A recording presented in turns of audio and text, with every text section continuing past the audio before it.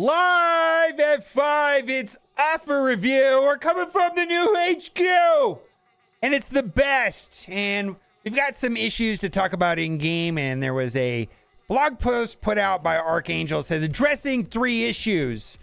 Firstly, boy, they've had some mess ups in the last couple days. It's been rough, let me tell you.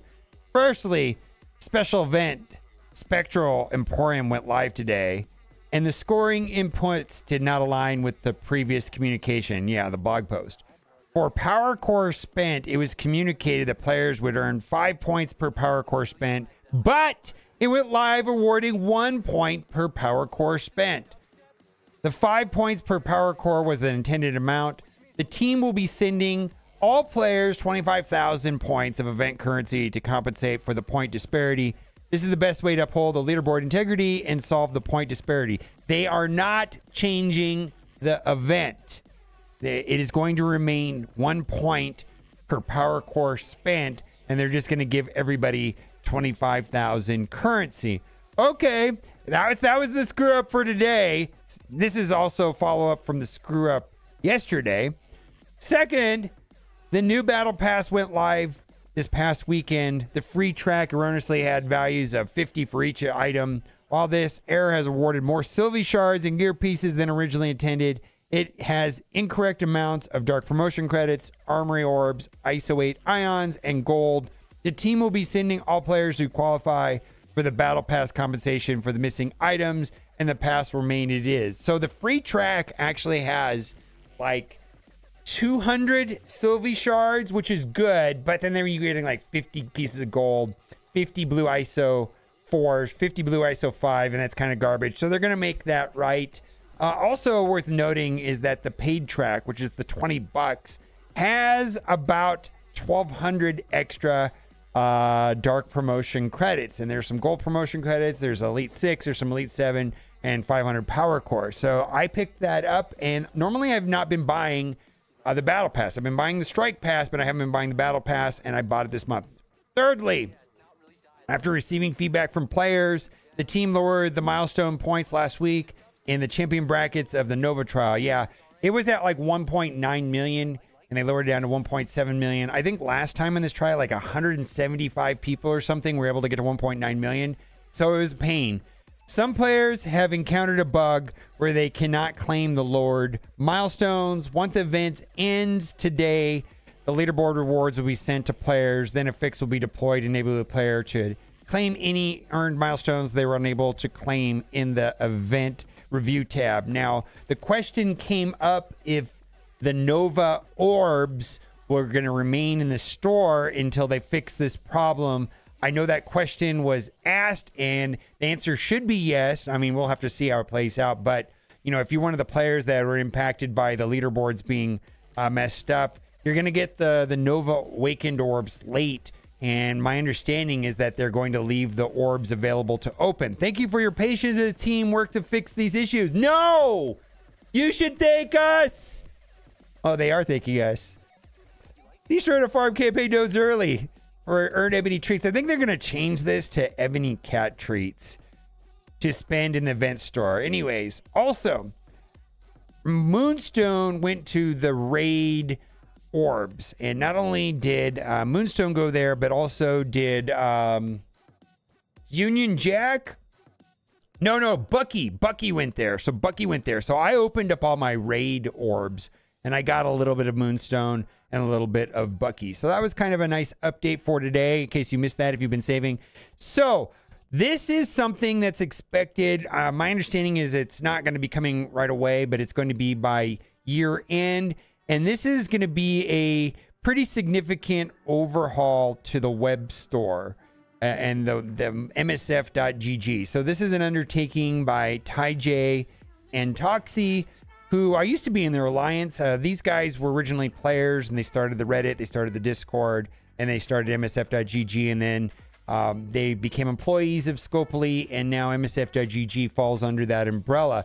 Now, the thing that is going to make the biggest difference in this new system is that it's going to make recruiting significantly easier. And if you're looking for an alliance, you should be able to find an alliance a lot easier, and so on. So it's going to improve matchmaking Largely, recruiting has been a mess, and it's largely done on Discord, and there's numerous bad things about the system.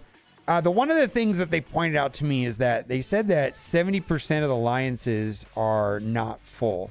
And I know that there are alliances that are not running at 24 people. So hopefully this system will allow for people to get into nearly full alliances easier and search functions. So hopefully this comes out by year end, but it's not right away. Now, there's a couple posts I wanted to read here about Cosmic Crucible. And for me, I think the rewards are kind of bad for me at the part I'm playing. And then the issue that I'm personally experiencing is about people dropping down to avoid Super Scroll and the haves and have-nots. There's a clean line in the sand right now between people that have Super Scroll and don't have Super Scroll, and it's creating some disruptions in Crucible. Now, don't agree with all this because Cosmic Crucible is my favorite game mode still, hands down. Ever since its release, they've been keeping new ways to make it worse with horrible room traits and bug rooms that they half-ass compensate for. They've spent more time and effort making Alliance War way more fun again, between seasonal traits, updated war energy, massive increased war rewards, and making it an offense-heavy season as of right now. While in Crucible, even if you're lucky to be paired against someone either a similar TCP, as most of the time you're fighting massive turtle defenses like everyone's jacked up Bifrost. If you're lucky, your Death Sea can beat it in one attack. Now, the problem that I have with Bifrost, and specifically that room, is the resistance. If that room had like minus 100% resistance and the ability block from Magneto landed on Sylvie more consistently, the room would not be as annoying. I think there are a number of people that have lost that match just because of a resistance check, and then they lose the Crucible because of that simple thing. So that feels bad. It's very random. And we're talking about people that even have, switched out, Magneto for Skirmisher. So my issue is mostly about that. So we'll have to see. It's just not fun to play anymore between lackluster weekly and seasonal rewards, outdated store. As far as the outdated store, there was a data mine from Tana suggesting that the Cosmic Crucible store is going to be getting Captain America World War II. It's something. It's not that great, but it's something. No new gear orbs. You can maybe get a little more GATs regularly. A lot of people take the game mode seriously when there's an event running that requires CC wins. So you find new ways to balance matchmaking a little better, remove dead accounts that haven't even attacked in months, increase rewards, incentivize people to get excited again. It's just becoming more and more of a chore to do attacks than a fun game now. Something I did here on Twitch is I polled people and I asked them if they had a 7 yellow Quicksilver. And on Twitch, it looked like it was a 58 to 42% split. So 42% of the people do not have a 7 yellow Quicksilver. Quicksilver is amazing. I've had a 7 yellow Quicksilver for a minute now, and I think that free character is a free character. Well, it's not free, but I didn't have to pay and buy offers directly for Quicksilver. I still have to pay to play the game, but you know what I mean. And I think this is significant, but there's a basket of people that have Quicksilver at 7 yellow stars, and frankly, the rewards feel lackluster. And I think that's what this post here is about. Fix CC, laddering is broken. Laddering in CC is completely broken for the following reasons. Rewards are meaningless. No one cares what league they're in. Everybody has a 7-star Quicksilver. Nothing to buy in the C-Source star except Focus Catalyst. That's partially true. What I use, not everybody has a 7. 58% of the people. And there is one slot in there that has uniques, and then I do buy Catalyst. So, but yes, in that store, I've accumulated a lot of currency, and there's only one slot for uniques. If this store was opened up to have something like 18s, I think that would be a big deal. Recent events require you to win all your matches. That's a castle, so players don't want to be in a competitive leagues when it matters. Super Scroll is too difficult to beat consistently, so players drop down so they don't need to face him during events. And there's a ripple effect to that. There is a way of beating Super Scroll.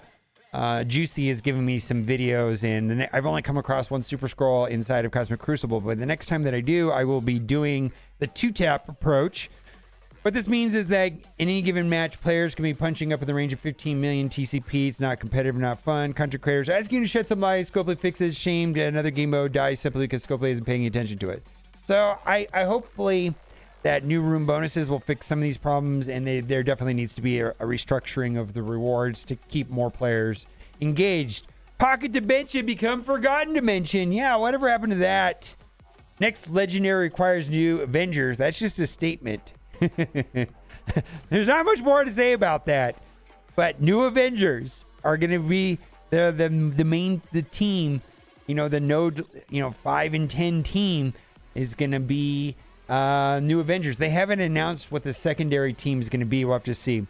Ebony Treat Store, like I said, I think they're going to rename that to the Ebony Cat Treat Store. Who's in there? So far, I have Nemesis, Dark Beast, King. People have got Morbius and Voodoo, Agatha, Heartless, Dark Beast, Nemesis, Abomination Agent, Venom, Captain Carger, Gwenpool, Moonstone, Kang. I could use some Kang shards. Hard Light. So there is a short list of character shards that are inside of that store. That's the store that's off to the far right. So it's an event store. I do like these event stores. Bonus stuff is bonus stuff. And so I also, like if I had 5,000 right now, I'd be buying this. I need the 18s, right? So that's what I would be buying if I had the currency right now. Now, Gold Intake September 2023 edition. So this is a person that tracked their gold inflows and expenditures free to play over the course of a month. And it's interesting. First of all, I like that they did the math on gold orbs. Gold orbs, they opened 171 over the course of a month, which they've averaged 221,000. The math on those is 215,000. I knew it was just a little bit over 215,000 average on gold orbs. And then basically over the entire month, they spent 104 million gold, which is 3.4 million gold per day. And some people have been mentioning that they, since this post was made, they doubled the war season rewards, which will go from anywhere from, before it was 4 to 10 million, and now it'll go from 8 to 20 million. But that should be adding, let's say at a minimum 8 million more gold per month, which will make the average closer to 3.7 per day. Lastly, we've got 2 offers, and I just want to say offers were garbage today. Not good. What's new? But here you go. If you need the purple T3s, 100 T4s, $10. And then you thought that 20 million for $100 was bad. They got 13.4 million gold for $100. Have you lost your minds? This is absolute garbage. What are they thinking with this? This is terrible. All right, let me know what you think in the comment section. Bye for now.